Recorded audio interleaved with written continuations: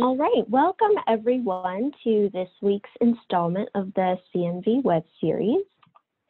Before we begin, just a few reminders. First, please take a moment to fill out today's attendance survey. This information is actually really important to us as we try to document the reach of this web series, and it's also an important variable in our pre and post series CNV evaluation projects, which some of you are participating in. So please do take a moment and just let us know that you were here. You can either open up the camera on your phone and focus on this. It should take you to a URL, or you can type in the URL here at the bottom. Either way, you will get to that survey. If you're watching this later on YouTube, we'd like you to fill it out as well. So please use the URL or QR code to record your attendance too. I'd also like to remind you of the process for asking questions. So please be sure to type your questions into the Q&A box and not the chat. Zoom helps us keep a log of all the questions that are asked through Q&A, but doesn't record any questions that come through via chat. And this is helpful in case we're not able to get to your question on the call. The log allows us to see what was asked and by whom, so we can follow up. And along those lines, if you know you're not signed in using your full name, please include your name along with your question so we can follow up with you if we need to. Because we're recording this, you are all on mute, but Erica Anderson is manning the Q&A today, and she will read me your questions at the end, time permitting. If your question is something that she can just type an answer to you, she will do that. We will also, again, have time for questions we don't get to live on our Q&A webinar, which is on March 12th. With that, we can go ahead and get started with today's presentation, which will be focusing on how to identify and assess case level data, a large portion of category 4 in the scoring metrics. If you've reached category 4, you know that your CNV contains protein coding elements from category 1, but is not known to overlap any known dosage sensitive or benign genes or genomic regions from category 2. At this point, you need to assess whether there's any evidence to suggest that the region itself, or at least one gene therein, causes disease in a dosage-dependent manner. For losses, ask yourself, is there evidence that loss of this gene or genomic region causes a consistent phenotype? For whole genes or multigenic gains, is there evidence that extra copies of this gene or genomic region causes a consistent phenotype? Remember that when you're dealing with intergenic duplications, they may be acting as loss of function. So first, start with a search for any evidence available on the region as a whole.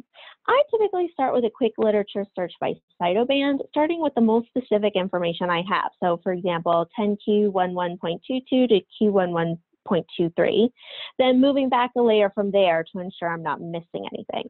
If my first search comes up with nothing, I might try then both 10q11.22 and 10q11.23. Then I might move back to 10q11, realizing that, of course, the broader I go with my search, the more likely I'll be to find something that may be irrelevant to my case in terms of overlapping gene content.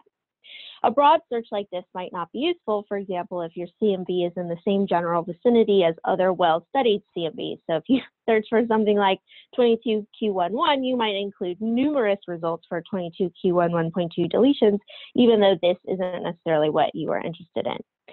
To quickly identify regions like this that might be more well-studied than others, the ClinGen Recurrent Regions track that Erica mentioned last week can be a good resource.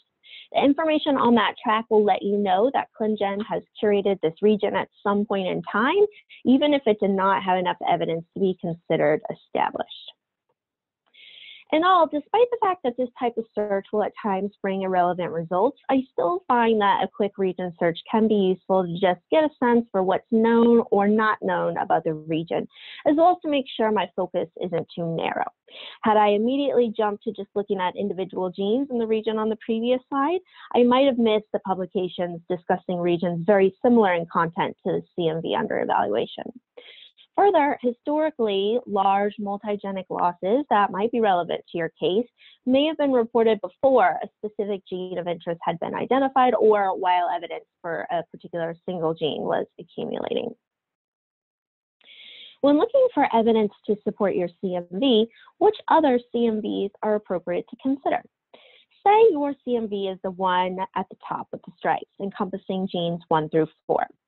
CNVs 2 through 8 are all near your CNV, overlap variably with both the genes in the region and with each other. In general, with no additional information, CNVs 2 and 8 could be dismissed from consideration. They don't overlap the same genes as your CNV does. However, there may, of course, be reasons that you consider keeping them in. Perhaps your maximum CNV interval includes some of those genes, for example.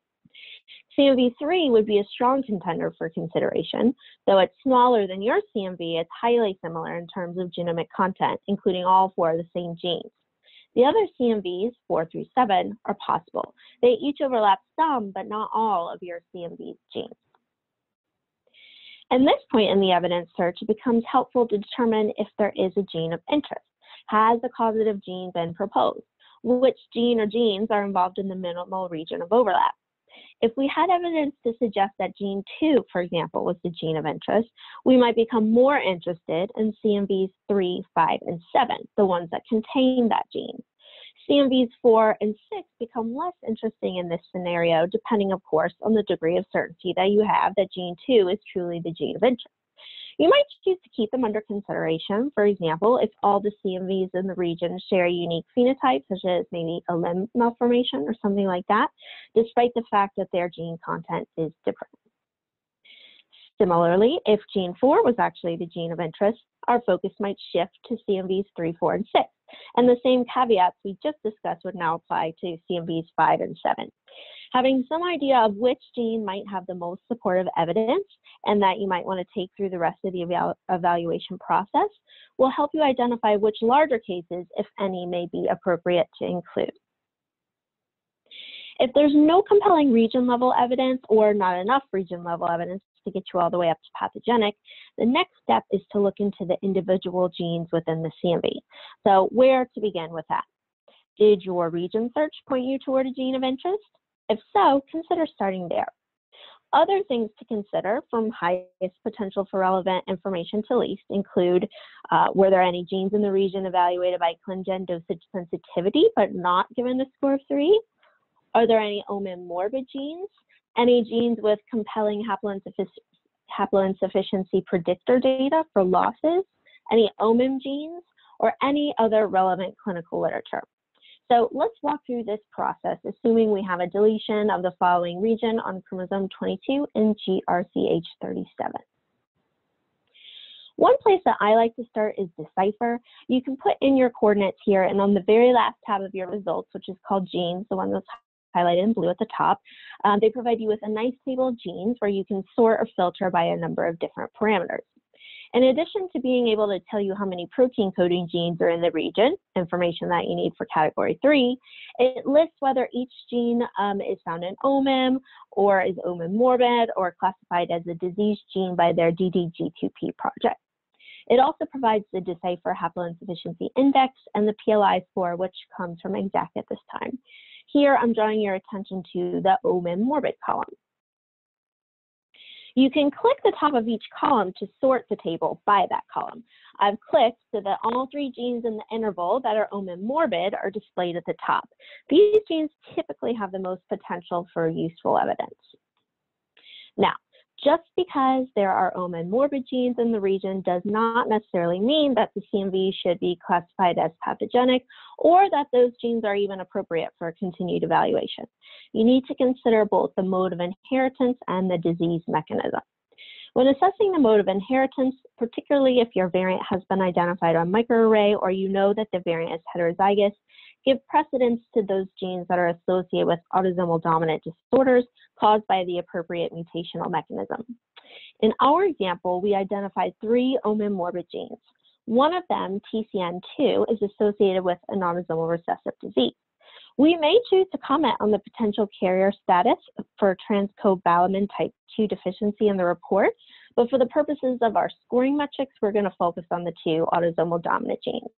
So next, let's take a look at their reported disease mechanism.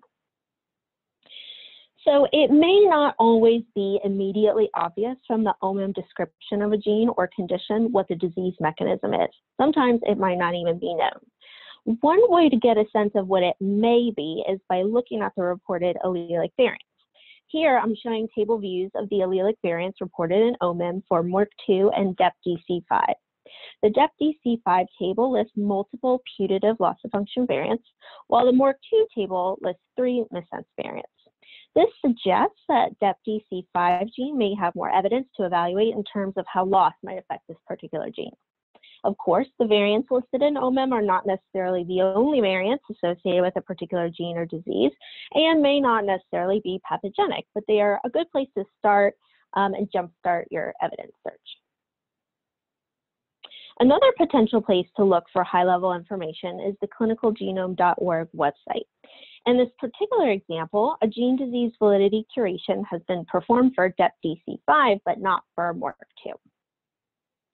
If we look at the DEP-DC5 curation, we see that the ClinGen Epilepsy Gene Curation Expert Panel has noted within their review that haploinsufficiency appears to be the mechanism for disease for this particular gene.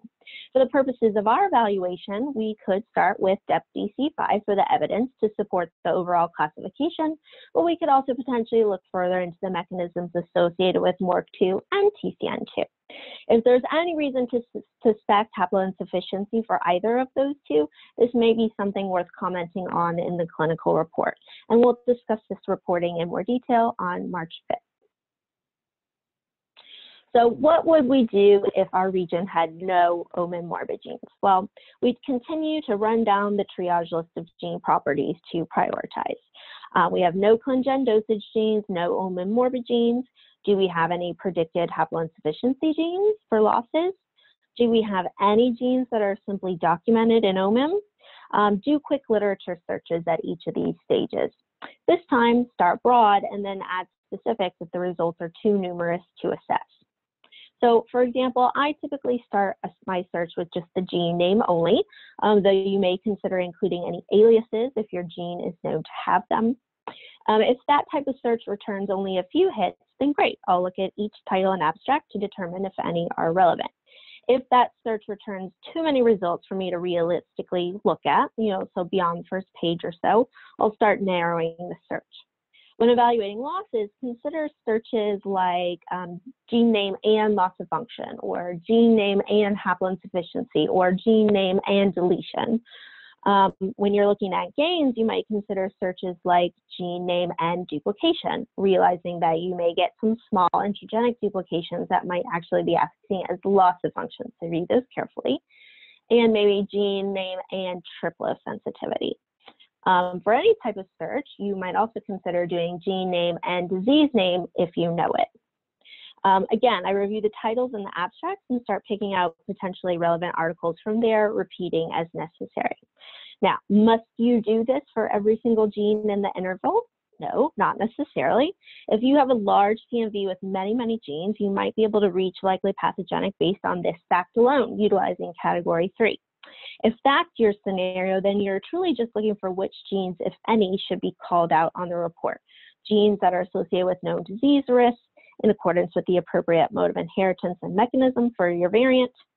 But if your CNV has a small, manageable number of genes, a complete search may be more feasible. You're really just trying to make sure, to the extent possible, that you're not missing any substantial disease association information. Once you've identified your gene of interest, start collecting any case-based evidence using category 4. Again, for losses, you're looking for evidence that loss of function of this particular gene results in a disease. Appropriate evidence in this case might include whole gene deletions, including only that gene or similar in gene content to your CNV, if appropriate, intragenic deletions predicted to undergo nonsense-mediated decay, other putative loss of function sequence variants predicted to undergo nonsense-mediated decay, or missense variants if and only if there is strong functional evidence indicating loss of function. For gains, appropriate evidence may include duplications of the entire gene, or again, similar in gene content to your CNV as appropriate. Do not count intragenic duplications as evidence on the gain scoring metrics, as they might be acting as loss of function. And additionally, do not count gain of function missense variants, as this is a different disease mechanism. The primary source of your evidence should be peer-reviewed scientific literature. Why? Well, the literature typically, though of course not always, provides a narrative with sufficient evidence to independently assess the case. This information is, to an extent, accessible to others so they can verify your assessment if need be. Finally, the peer review process lends some credibility to the evidence. Other sources of case-based data may include public databases or your own internal laboratory database. While cases from public databases certainly are easily accessible by others, they often don't provide sufficient evidence for you to be able to independently evaluate their claim, such as phenotype on the patient, inheritance information, information on other potentially causative variants, the extent of previous testing, the rationale behind their classification, if there is one, etc. If you do decide to utilize a case from a public database, please note any available identifiers and the date the case was accessed in order to help others trying to follow your evidence. Internal laboratory databases are very helpful in that they readily provide you with information from your own lab's experience, but they are not easily accessed by others who may want to validate your claim.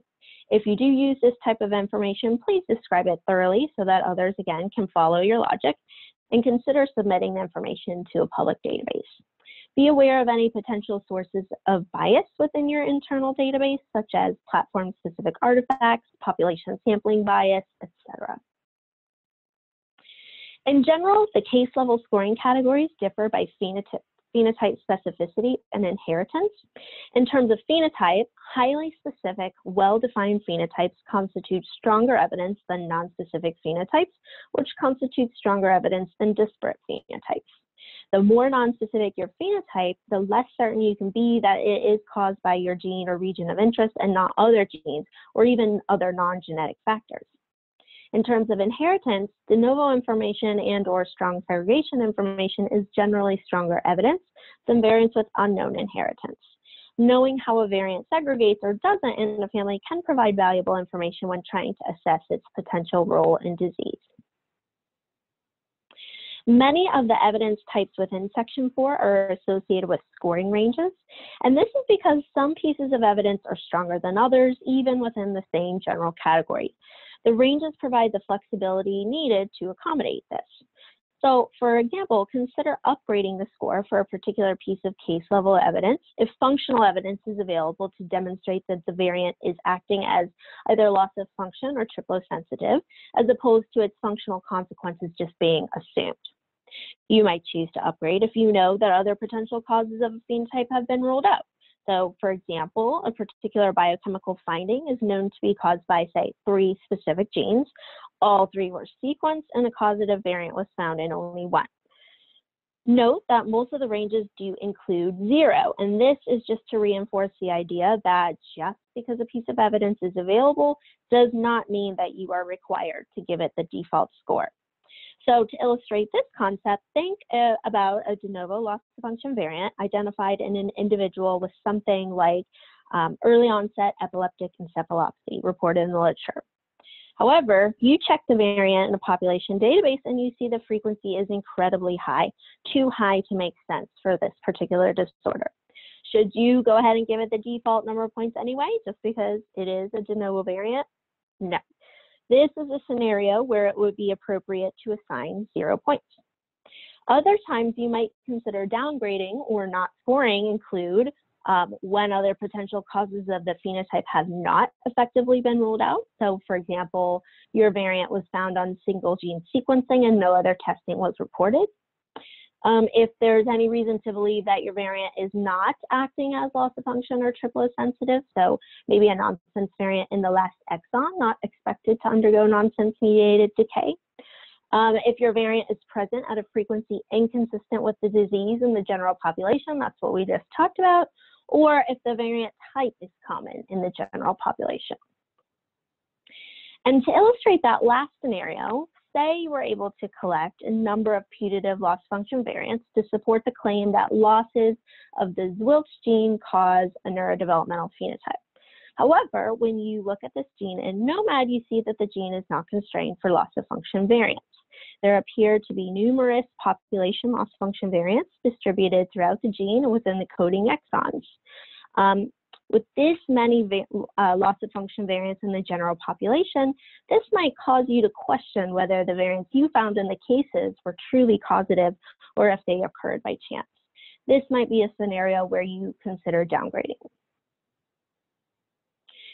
When evaluating variants from the literature and trying to decide whether or not they would be appropriate supportive evidence for your CNV, check their frequencies in population data resources such as NOMAD. This is particularly important if the paper was published before the wide availability of such resources. So just because the variant was absent in the 200 control chromosomes or whatever they evaluated at the time doesn't mean it's not absent in the large data sets that we have available today. So always good to double check. If a variant that you are evaluating does happen to be a NOMAD, this is not necessarily an automatic rule out. Think carefully about whether or not the frequency you're observing makes sense in the context of your phenotype. Does the variant frequency make sense in terms of the prevalence of your disorder? Is your disorder common or rare? Is your phenotype adult onset or childhood onset? Is it severe, or is this something that could be easily missed? Ultimately, what you're trying to think about is, would it make sense for somebody with this phenotype to be recruited as a case or a control for a study focused on common conditions like diabetes, high blood pressure, et cetera? This is the type of studies that we see in these population databases for the most part. If your phenotype is something like, short stature in the setting of normal development, then it might make complete sense that somebody with the variant in your gene and short stature might be approached to be in one of these studies. If your phenotype was something like profound intellectual disability, however, that might make less sense. If you are dealing with disorders for which the prevalence is known or can be reasonably approximated, and you have some idea about the genetic heterogeneity and penetrance of the condition, you can use this calculator to help you figure out what an appropriate frequency threshold for ruling out variants might be, and the URL is at the top. The first evidence type within category 4 is for de novo variants. You'll notice that this is broken down by phenotype: highly specific and relatively unique, highly specific but not necessarily unique, and nonspecific and/or with high genetic heterogeneity. These categories correspond to recommendations put forth by the ClinGen Sequence Variant Interpretation Working Group for how to evaluate the PS2, PM6 sequence variant criteria describing de novo variation. Briefly, the first category, highly specific and relatively unique, is the strongest type of evidence. Reserve this category for diseases with pathognomonic features or features that are highly unusual in the general population and associated with a single or a very small handful of genes. So some examples of this might include fixed dilated pupils in Gillespie syndrome, fetal adrenocortical cytomegalomy and Beckwith-Wiedemann syndrome, lip pits and Vanderwood syndrome, Kaiser-Fleischer rings and Wilson syndrome, etc. This category could also be considered in scenarios where a biochemical abnormality clearly points you toward a gene in question, or if it suggests one of a few genes, the others have been ruled out. So an example of this could be something like increased heparan sulfate only on urinary glycosaminoglycan analysis suggests the diagnosis of MPS type 3 or Sanfilippo syndrome, which is a condition that is caused by 4 different genes. If the other 3 genes have been analyzed and no variants found, you can be reasonably certain that the 4th gene is the correct gene to look for in this case. The second category, specific but not necessarily unique, is most appropriate for those conditions which are not particularly common in the general population, but that can be associated with a number of different genetic causes, such that you don't have the same degree of certainty as in the last category that you're dealing with the correct gene. So, for example, something like leukodystrophy, which we'll talk about a little bit later in this presentation. This is a very specific presentation, but it's associated with multiple different genetic conditions. Same with certain dysmorphic features, such as metopic ridging, which we talked about a few weeks ago. The third category, and likely the category that you will use most frequently, is the not highly specific and/or high genetic heterogeneity category. This category is for those presentations that don't necessarily clue you into any specific genetic condition because they are features of so many. These types of conditions may be more common than other genetic conditions and may be caused or exacerbated by non-genetic factors. The poster children for this category are neurodevelopmental disorders such as developmental delay, autism, intellectual disability. In most cases, phenotypes involving those presentations should be scored in this category. However, it is appropriate to consider the higher categories when the neurodevelopmental presentation is paired with some additional, more specific features. For example, loss of the MAOA gene on the X chromosome is associated with Bruner syndrome, which is characterized by intellectual disability and aggressive behaviors. Those findings alone are not particularly specific and could describe a number of different genetic conditions. However, Bruner syndrome is also associated with some distinct measurable laboratory abnormalities, such as increased serotonin and urinary metanephrine. This unique feature makes the syndrome appropriate to score in the highest category. The proper phenotypic category can be difficult to determine at the outset, and there's really at this time, there's no specific number of OMIM associations, for example, that I could give you at this time to differentiate between the three categories. However, if you are ever in any doubt, going with the most conservative option is the best approach.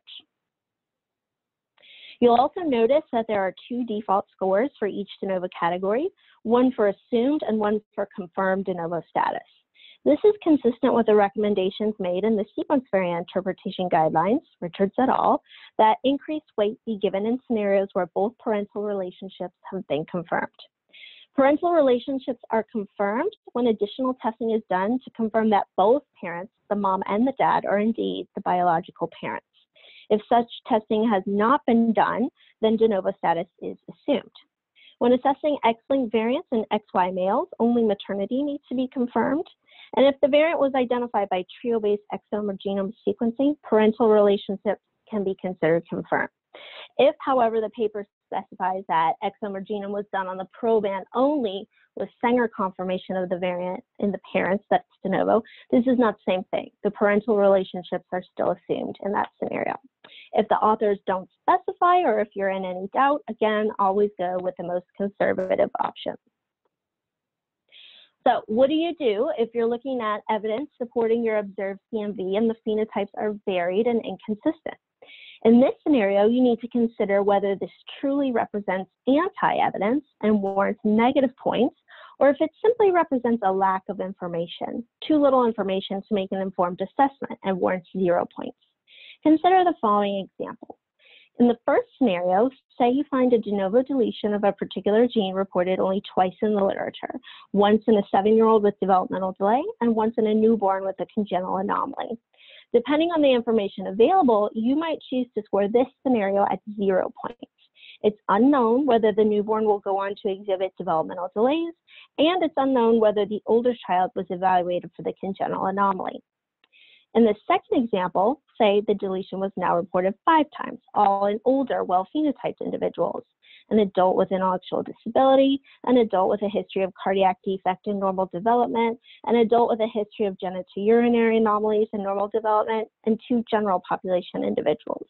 In this scenario, we might feel more confident saying that these presentations seem disparate enough to warrant negative points. Category 4E may be used with the inheritance when the inheritance for a particular variant is unknown. In general, this should only be used for more specific phenotypes. Specifically, variants identified in the setting of non-specific phenotypes like intellectual disability and autism with no inheritance information should not be counted as evidence.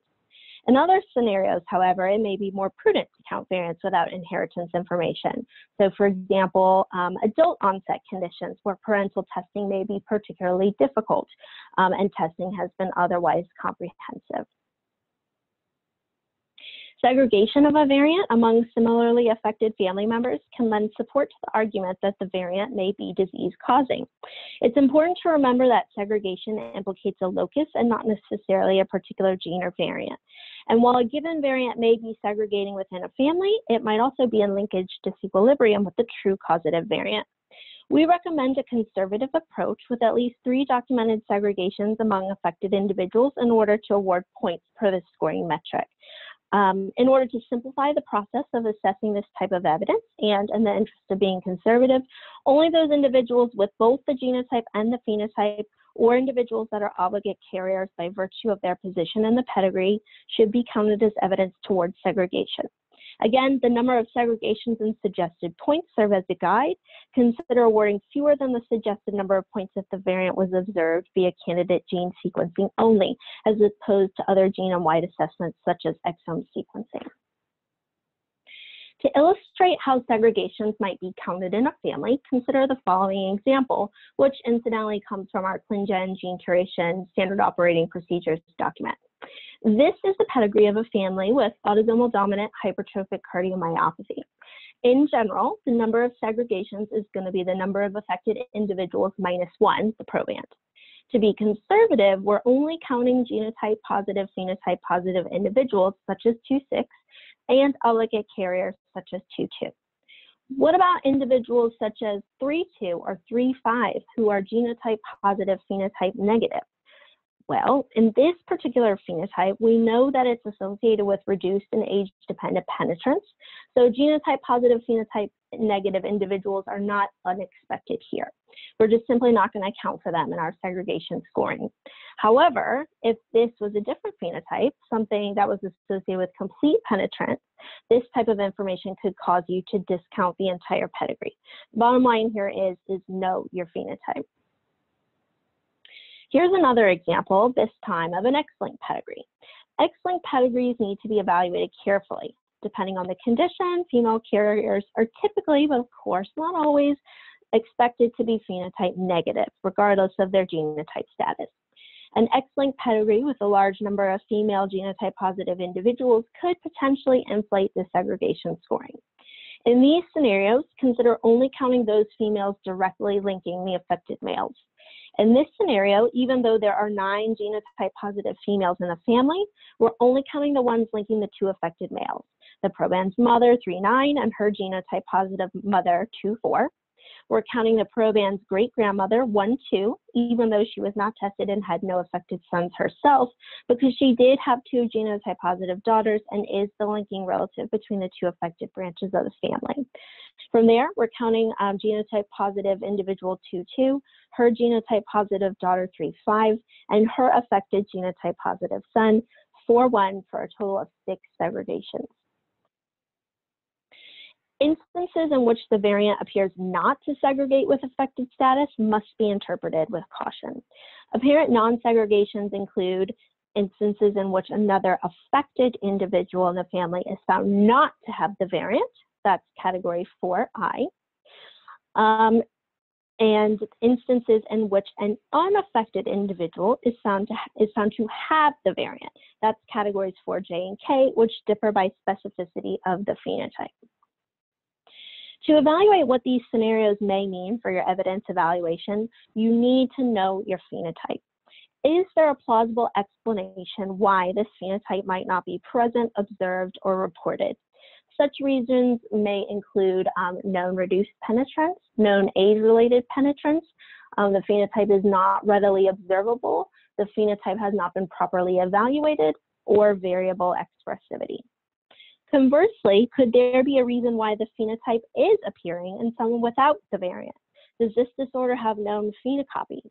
This may be more likely to occur in the setting of disorders that may be more common in the general population, for example, breast cancer, and/or disorders that are known to have both genetic and non-genetic causes, for example, cardiomyopathy.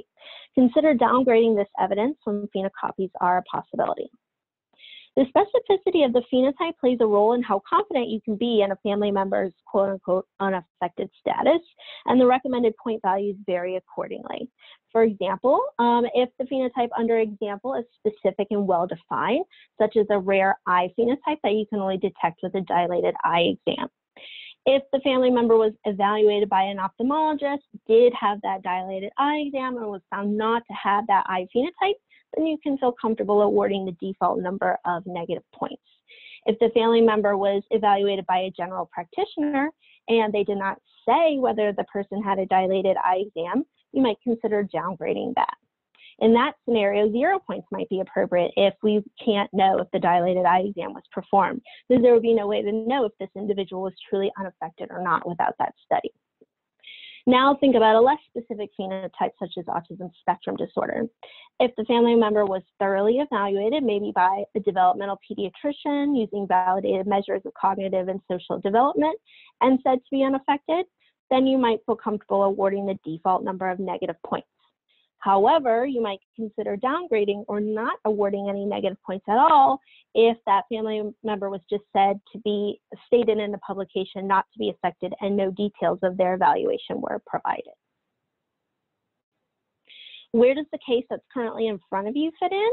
One misunderstanding that we've encountered with these technical standards is that the recommendation to uncouple the clinical classification of the variant from the clinical significance to the patient under study means that we don't account for the patient's phenotype in our evaluation process.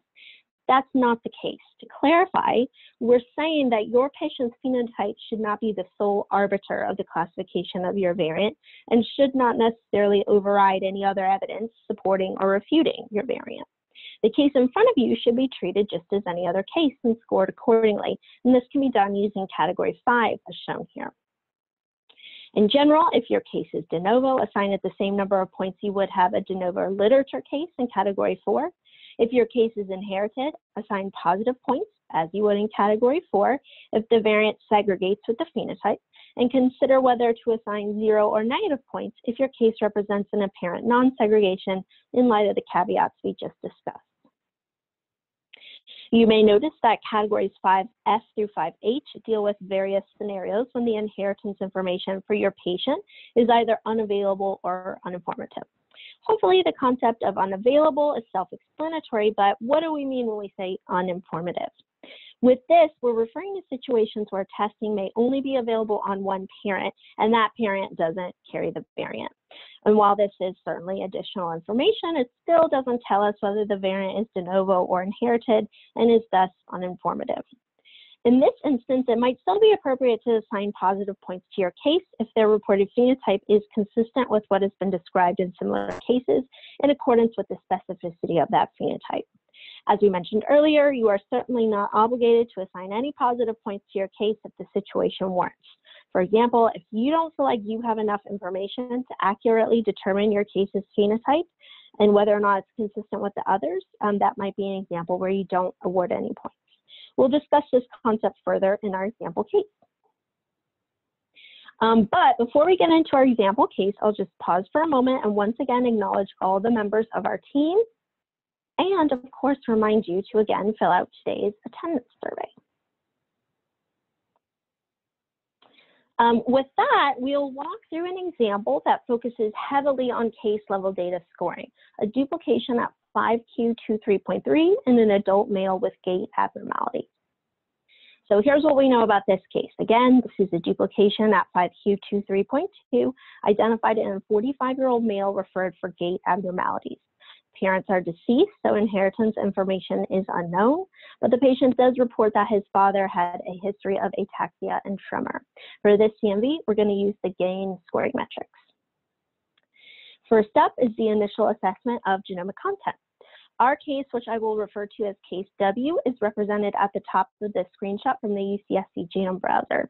You can see that this duplication does involve protein coding genes, so we'll apply category 1A, which is worth 0 points, and continue our evaluation. Next, we would assess whether this duplication involves any established triple-sensitive, haploinsufficient, or benign genes or genomic regions using category 2.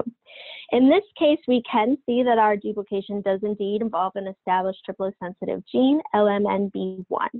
At this point, in a real case, this would lead you to a classification of pathogenic. However, for the sake of this example, we are just going to ignore this in order to focus on how to evaluate the case level data in the event this gene had not already been curated by ClinGen dosage sensitivity. So pretend you don't see that, pretend that's not there. We'll move on to section 3, which is the evaluation of gene number. Again, Decipher is a great place to quickly and easily find this information. Here we see this duplication involves only 2 protein coding genes, so we would apply category 3A, which is worth 0 points, and continue our evaluation. Okay, so now we have arrived at section 4, the focus of our time together today, the detailed evaluation of genomic content. So where shall we start? This case is pretty simple. There are only 2 genes in the CNV, and one of them is an omen-morbid gene, LMNB1. The other isn't. So we'll start with LMNB1. This gene is associated with a condition called autosomal dominant leukodystrophy, or ADLD. So what is ADLD? Autosomal dominant leukodystrophy is a disorder that typically onsets in the 4th to 5th decade of life. The initial signs include symptoms of autonomic dysfunction, including bladder dysfunction and orthostatic hypotension. These are typically followed by motor and cerebellar impairments, including spasticity, ataxia, and tremor. Brain MRI reveals findings such as symmetric T2-weighted hypointensity within the cerebral white matter. This disorder can be misdiagnosed as multiple sclerosis, other forms of leukodystrophy, such as Alexander disease or adrenoleukodystrophy, spinocerebellar ataxia, etc. But the penetrance is believed to be 100%. So when I start my literature search with the very wide LMNB1, I get back 115 results, which is likely too many for anyone to go through in one sitting. So from my quick review of OMIM, I know that duplications of this gene have been associated with disease. So I'm going to amend my search to LMNB1 duplication and check the filter on the left for humans. This isn't to say I would never be interested in non-human literature. Could be a valuable source of functional data if I'm looking for that kind of thing later. But at first, I'd just like to get a sense of the human probands that have been reported with variation in this gene and disease. Once I do that, I'm met with a more manageable 24 articles. Do I necessarily need to read each and every one of these articles? No. If I'm able to collect enough evidence to support pathogenicity from a few key articles, I'm not obligated to look at every single one. However, I most likely will look through each of the titles and the abstracts just to make sure I'm not overlooking something important. I'm looking through this list of articles with potential information, and I noticed that this one paper, Giorgio et al. 2013, it's not the most recent paper available, but it does claim to have the largest collection of ADLD family study to date, which is typically a good starting point, so I will start there. In this paper, the authors studied 31 individuals from 20 families around the world. This type of information is interesting as it indicates that disease-causing variants have been identified in families across different ethnic groups who are unlikely to be related to one another. The authors tell you that 9 of the individuals have been reported previously. That's good information to pay attention to, so you do not inadvertently double count literature cases. The authors also state that even though samples from these individuals were reanalyzed in their own lab for the purposes of defining the boundaries of the duplications, each individual had previously had an LMNB1 duplication identified in different labs through various methods. This is also of interest because it lessens the concern that the variants identified could actually be mistakes or artifacts of the single testing platform used in a single laboratory. No comment was made on any other testing the individuals may have had to rule out other genetic causes of leukodystrophy. This figure from the paper is showing each of the unique duplications identified. The red stars mark the 9 cases that have been published previously, and I've added a schematic of our case, case W, to the bottom to give you a sense of what our CNV involves compared to those. You can see that our case is very similar in genomic content to several of those reported here. Any of those, with a possible conservative exception of the yellow case, BR1, is that one's larger and involves other genes, could be considered possible supporting evidence for our case. Note that this paper does not provide detailed information on the structure of the families and who was tested, making it difficult to ascertain whether or not any segregation information could be counted. To look for this information, let's go back to the original sources for some of these previously reported variants. At a minimum, you can consider counting the 6 previously unpublished cases here, published cases here using category 4E, inheritance unknown, as we truly don't know accurate inheritance information for these cases. Going back to the original source for some of the cases in Giorgio brings us to Schuster et al. 2011. 4 of the Giorgio cases were originally described here. These are 4 non-related families with ADLD and autonomic symptoms. Samples from only one affected individual from each family were analyzed by genome-wide SNP array with the results shown in black on the right. Again, I've added in the schematic of our case, case W, for your reference. In this study, the authors did some additional Western blot analyses of LAMMB1 on 5 affected individuals from the 2 Swedish families, including both probands. These studies showed significant increases in the LAMMB1 protein levels, but levels of MARCH3, which is the gene, I thought I could move my mouse, this gene right here, which is frequently partially involved in some of these duplications, the levels of MARCH3 mRNA was similar between patients and controls. Here I'm showing you the pedigrees from the 4 families. Remember, even though each family has several affected members, testing was only performed on 1 individual per family, as marked by the red star. Technically, we can't count segregation for any of these families because we don't know if any of them, aside from the probands, carry the variant. Within family SE1, the authors did do Western blot to measure LMNB1 protein levels on a few additional family members, and they were consistent with the results of the 2 known genotype positive individuals, 1 from their own family and 1 from a different family. And that's the blue circles. We could infer that those people are also genotype positive, but I would recommend against using inferred information, particularly if other potentially useful information is still available. So for now, we know we have at least 4 genotype positive, phenotype positive individuals from different families from this paper, but let's see what else we can find out. So here's another original paper for a family also described in Giorgio.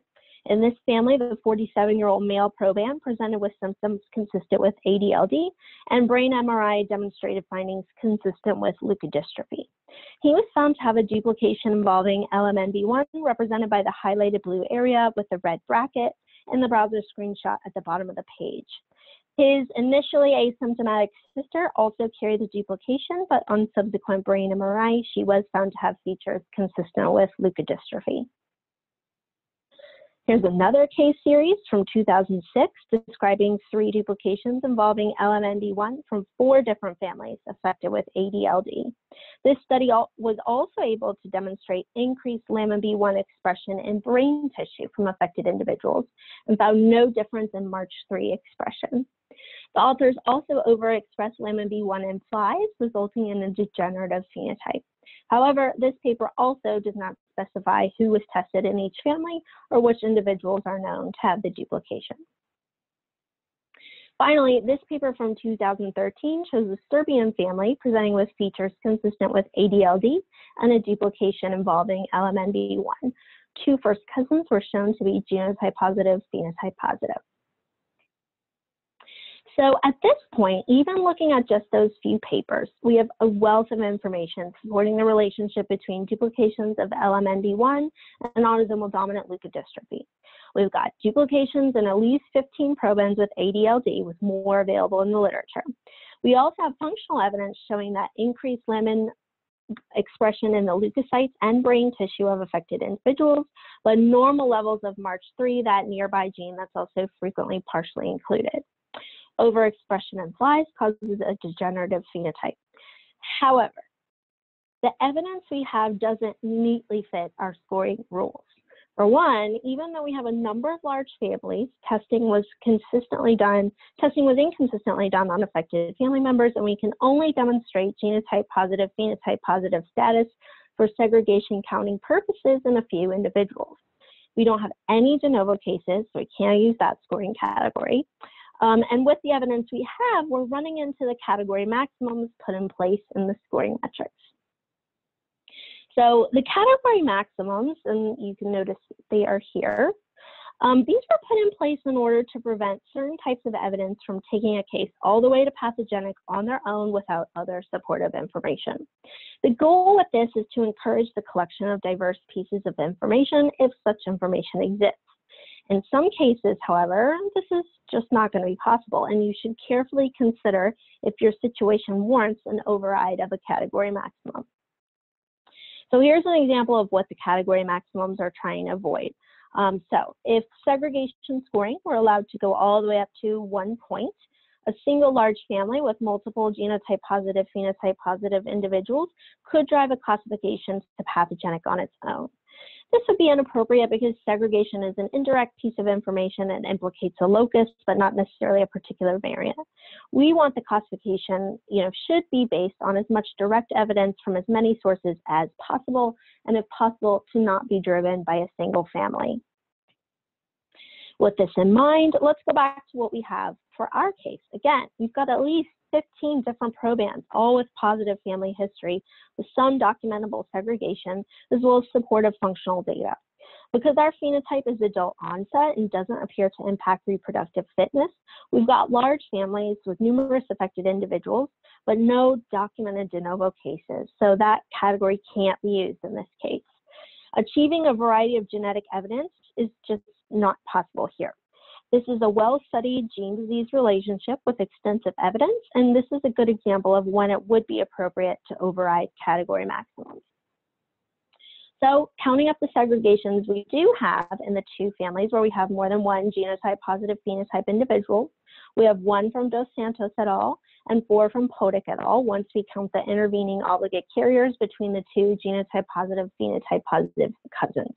This gives us a total of 5 documented segregations for a total of 0.3 points. What do we do with the rest of the cases? A conservative approach would be to score them at 0.1 points each, our lowest score. This is the same number of points assigned to the assumed de novo cases with non-specific phenotypes, category 4C, as well as cases with specific phenotype but unknown inheritance, category 4E. This is an appropriate solution as opposed to counting additional segregations, because here we're letting the number of independent observations drive the classification, not just the fact that it appeared to segregate in a couple of large families. The specificity of this phenotype, the large amount of genetic evidence, and the supportive functional evidence can all serve as rationale for this scoring change. Where does our patient fit into this? Remember, our case was an adult male referred for gait ataxia with a positive family history. While this is certainly very consistent with the expected presentation of ADLD, it's not specific to ADLD. A quick search for gait abnormalities among OMIM clinical synopses returns over 1,000 matches. Because of this, you might consider scoring with category 5G or the non-specific but consistent phenotype category. However, if when you call the ordering physician to discuss the case, they reveal to you that the patient has since had an MRI with findings consistent of leukodystrophy, a much more specific phenotype, you could consider upgrading this to category 5H up to 0.3 points. In summary, this duplication is pathogenic. Evidence supporting pathogenicity includes functional data, numerous probands with similar duplications and diagnoses of ADLD, with more available in the literature, at least 2 families with documented segregation of the duplication among affected family members, and a patient with features consistent with what has previously been reported. So with that, that is all I have. I believe we do have a few short minutes for questions. Erica, if you would like to read me any good ones, we can get started. Okay. So here's the first one. It's about clarification of the use of single nucleotide variant, loss of function, sequence level mutations for classification of CNVs. So the comment is, seeing loss of function variants in a gene doesn't necessarily mean that a full gene deletion will lead to the same phenotype. So can you talk a little bit about, the evidence that we require for evaluating sequence level mutations that may confer a loss of function? And I'll also just bring up that our talk next week by Danny Pineda-Alvarez is actually going to cover this topic in more detail. So Erin, I don't know if you have anything additional you'd like to say about counting sequence level variants. Yes, good point. As Erica mentioned, we will be talking about intragenic variants in more detail next week. But I think in general, regardless of whatever variants you're counting, the key here is phenotypic consistency. I'm trying to go back to screenshot of, well, it's going to take me a while. Anyway, the screenshot of the directions for this category. The phenotype needs to be consistent. If it's not consistent, if you're seeing disparate phenotypes, then you should consider awarding 0 or negative points, regardless of what type of variant you're looking at. And I would also add that it also has to do with the specificity. So you want it to be consistent, but also if it is, as she has here on the bottom right side, if it's not highly specific, if it's you know, associated with a phenotype such as developmental delay, autism, intellectual disability, we generally don't give those as many points. Okay, the next question is, and I think this is referring to your example case towards the beginning of the talk when you talked about the evidence for haploinsufficiency for a gene in 2 ClinGen databases. It seems that the dosage sensitivity map hadn't reviewed the gene, but the other database had. So can you just talk a little bit about the different sources of information that you can get from ClinGen? Yes, this is one of my very favorite things to talk about. So what I'm actually showing you, I think this is probably the slide that you are referring to. I'll make it bigger so people can see it. You'll notice that the type of curation this is gene disease validity, as opposed to our curation or the one that we use most often, dosage sensitivity. And the difference between the two, gene disease validity is just asking the question, what is the evidence that this gene, regardless of the mechanism, causes this disease? Whereas dosage sensitivity is asking the question, does loss or gain of this gene cause disease? It's a very mechanism-specific question. So while they are related, they're not the same thing. It's not unusual for things to be evaluated by dosage, but not by gene curation or vice versa. And it's also not necessarily unusual if you see that dosage had called something a score of 0, no evidence, but gene curation called it definitive. That could be because the mechanism is something like gain of function or dominant negative that would not be applicable for the dosage evaluation. So when you go to the clinicalgenome.org website, pay attention to which curation activity it is. This particular example only has one result that I'm showing, but if there were multiple curation activities had looked at a gene, you would see them all listed there together. Okay, great. Just a quick comment that one of the attendees made about performing searches. You had a variety of options for how you search by cytoband. They also said it may be beneficial to search by gene name and the word array. So obviously there's lots of ways to pull in the literature. Absolutely. There are plenty more valid search options than ones I've listed here. So if people want to share their favorites, that would be great too. And then I wanted to just come back to one that I tried to answer offline here about counting individuals in segregations, because I think this has come up in the past. So as you mentioned, we only count the individuals who are both genotype and phenotype positive and obligate carriers. So they just wanted a little bit of further clarification of both like why we chose the gene disease validity process, and if you happen to have any information, Erin, since you were co-author on that paper, about like the rationale for that. I provided some information from our supplemental data in the response. So this is a topic that if we can't clarify it today, we can try to touch on this a little bit later in this series. But obviously going back to the primary sources of literature may be helpful for those who want to better understand the segregation data. Sure, absolutely. Yeah. I mean, the quickest, easiest answer is that, I mean, obviously there are way more sophisticated ways to assess segregation. There are calculations that can be done, but we wanted to pick something that was relatively simple and that could be done without the use of sophisticated calculators that you could do easily in your head. And choosing to count only the genotype positive, phenotype positive individuals would be the most conservative way to go. Again, there are calculators that will account for, you know, genotype positive, phenotype negative people, or vice versa, to kind of come up again with a more sophisticated answer. But given that not everyone has access to those, It's just easiest and most conservative to do it this way. And again, Erica was mentioning that this is consistent with our gene curation process. And I will pull over the ClinGen website to show you where you can find more information about that.